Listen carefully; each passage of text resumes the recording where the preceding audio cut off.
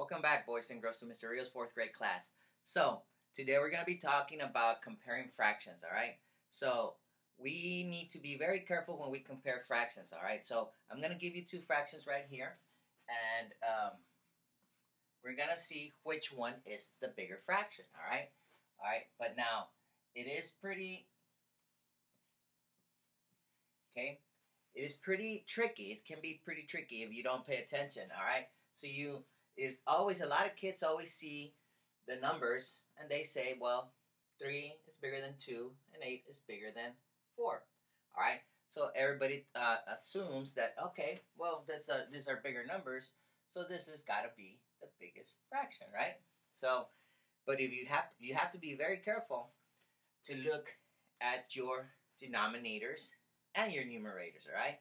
So that's what's the most important. But we got to think of this as I like to think of it as a pie, as a pizza pie.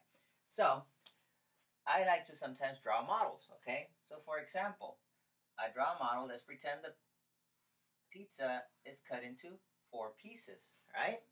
And I ate 2, okay? All right, so now this kind of puts it in perspective, right? Because I can see the picture. Now I bought another pizza, but this pizza got cut into 8 pieces. And let's pretend that they're the same size. Okay? So but this one has more pieces. So now I ate 3 pieces out of 8.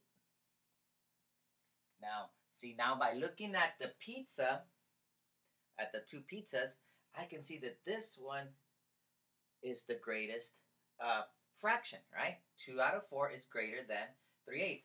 So that's why it's very important to pay attention to your denominator and your numerator. So now we can see that this number, or this fraction, is actually greater, okay? 2/4 is greater than 3/8, all right? So when you look at fractions, always don't assume that just because it's a bigger number, okay, and the numerator or denominator, that's the biggest fraction. No.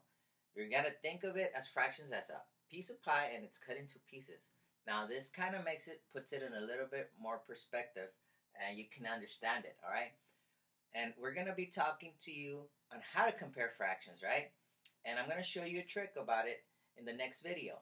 So just be very careful to always pay attention to your numerators and the denominators, all right? So I hope this kind of helps you understand fractions a little bit because they are a little bit tricky.